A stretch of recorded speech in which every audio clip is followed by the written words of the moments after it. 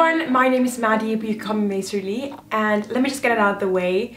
There has never been a better time to clean your room, or living room, or kitchen, or gym, or washroom, or anything. I'm currently quarantined. I'm guessing you also are, or maybe you're in some form of self-isolation. While spending so much time at home, if you're like me, you're maybe running out of things to do, why not take that time to finally clean and organize? Welcome to the Macerly family, where we share stories, advice, and new ideas about everything from periods to sexuality. Last week, I documented what happened with my body when I went off the pill, and also a brief story about the pill and how we came to the place we are today. You may watch that there. I also occasionally clean my room. I've made upwards of 10 videos showing you guys my ways.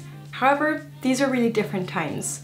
Some of you may not be able to leave your house because of self-isolation or quarantine. Others may want to restrict your shopping outside of your house anyway. And as a reason of this, I'm gonna show you guys how to organize and clean your entire house or apartment or just room by not having to leave your house to get anything. If you're currently one of those people that are quarantined or self-isolating, then please give this video a thumbs up so I know how many are actually in the same position as I am. Or if you just generally enjoy this video, give it a thumbs up. And let's see how many people actually like this video. Give me a comment down below telling me if you're bored during these times, and I will try to reply to as many of you as possible with ideas of what to do, and it's something for me to do at least anyway. And yeah, let's get on with the video. Welcome to me cleaning my room. The first thing I recommend you guys doing is cleaning the biggest thing in your room, in your kitchen, in your living room first. It's gonna make it look like you've made a lot of progress, even though you may not, because just tackling the smaller surfaces first or the insides of your drawers is not gonna make a huge difference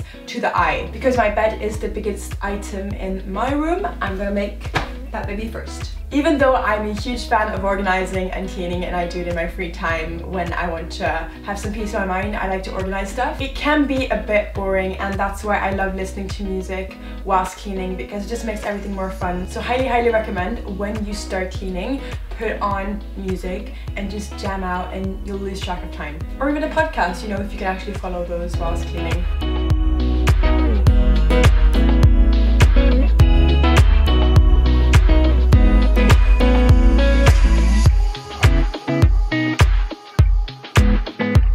Another reason why I highly recommend you guys cleaning your bed first is because you can use this as a surface for everything you're gonna put out of your closet or your drawers or anything else later. I've now searched high and low in my house to find stuff that we're not using that could be used for organization and cleaning and also decor purposes, because these are nice stuff, or we're gonna make some nice stuff. So this is what I found. Let's take it to use. So in cleaning my drawers, the first thing I'll do is remove everything from the surface and wipe everything down.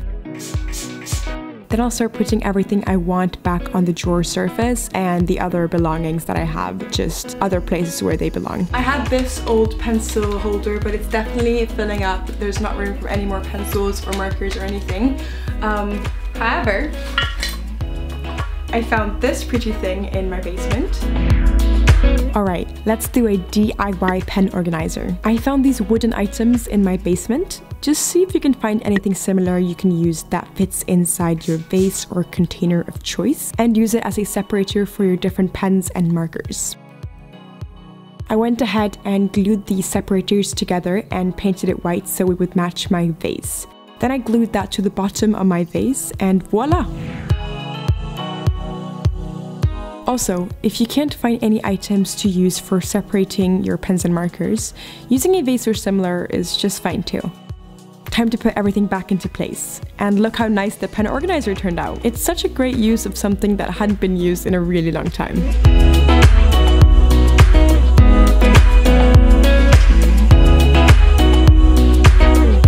Now let's actually tackle the drawers. This drawer is a mess. So here again, I'm removing everything, then wiping the drawer down and cleaning it off, throwing away any items that are not used, expired, or rubbish, and then putting everything back into place. To make drawers look more organized, I always recommend using separators, drawer dividers, or boxes. But guess what? I'm using my old fridge's separators and it works perfectly. So be creative and see if you can find anything that fits in your drawers too.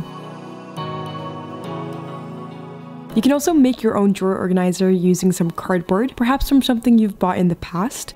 I'm using the packaging of a package of oat milk.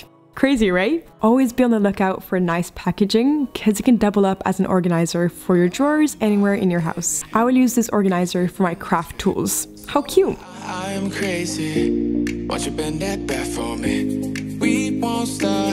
Got your feet both locked. You get to fly with me. I can take you down for a ride. Lastly, some final touches to organize the rest of my drawer, and that's it.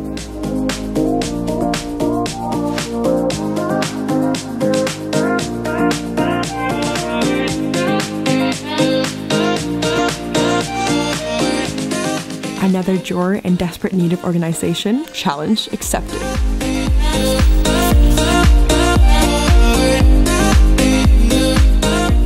I found the soda container in my basement, and guess what? It fits perfectly in my drawer, and I'm gonna use it to organize my papers and cardstock. Organizers keep your drawers looking clean, and it makes it much more appealing to the eye, and you can make them out of pretty much everything, so get creative. For my markers, I had this gold cup that I never really used, so why not use it as a decor piece and store my markers in it? And yeah, that's it for the drawers. For smaller miscellaneous items like tapes or lip balms or similar, try using glasses or cups you don't drink from, or even small vases you don't really use anymore. And either give them a new look by painting them or put decorative duct tape on, like I did with this one.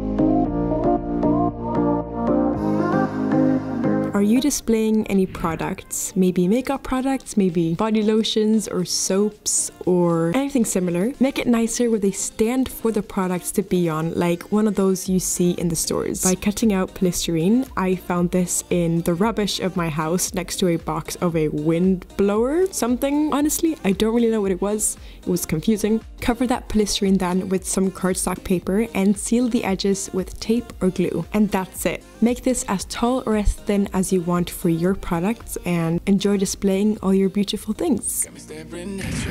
So I'm crazy. Won't you bend that back for me? We won't stop. Got your feet both locked. You get to fly with me. Next up, let's tackle the dresser surface. I had a lot of rubbish and clothes and a lot of stuff on there. So as always, I will remove all of it and wipe the surface down and just clean it all. So this area, where should I begin? It's gone through a lot of changes. The placement of the books, first of all, was just off. I couldn't really see what was there, and also it was just too colorful. Who'd guess that I'd ever say that? Therefore, I decided to move them all to the top of my shelves and organize them by color. If you have any books laying around in your room making a mess, definitely try this out. Organizing books by color is a great way to making them look much more clean and neat and just appealing to the eye. The next step to fixing this area was putting back my pictures and decor pieces. If you're decorating an area that you want to look clean, here's a quick tip. Try using as few colors as possible. Pretty much everything I put on my dresser surface was white, black, green, or pink. If you have stuff in other colors, hide them away in boxes or organizers in your main colors, like I did with this white and black box. I know it, you know it, we make it. Jaywalking, crosswalking, lip locking with you. I know it, you know it, we make it.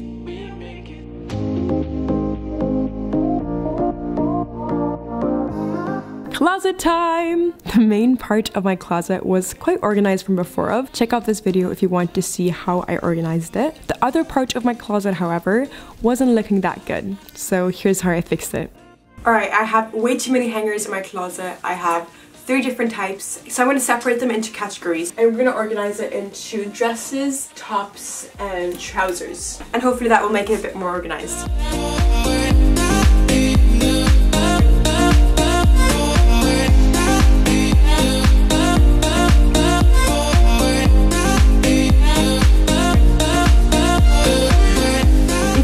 To find it online, or maybe you have some from before, I absolutely recommend using as many as possible of these multiple hangers. Basically, it comes with 3 different layers, and it's meant for like jeans and stuff. You could also use them for everything else. I'm using this hanger for all of my summer clothes that don't really take up a lot of space because they're really thin, and can therefore just be stored on one hanger, like so. Another hack for those summer clothes that don't really take up any space but will take up hanger space is putting 2 on each hanger, like so.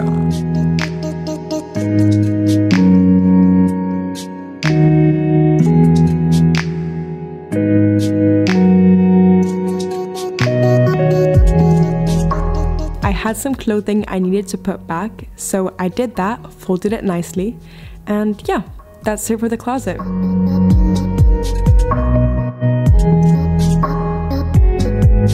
Last up, the most satisfying part of every clean, be it your room, kitchen, bathroom, whatever, vacuuming the floors.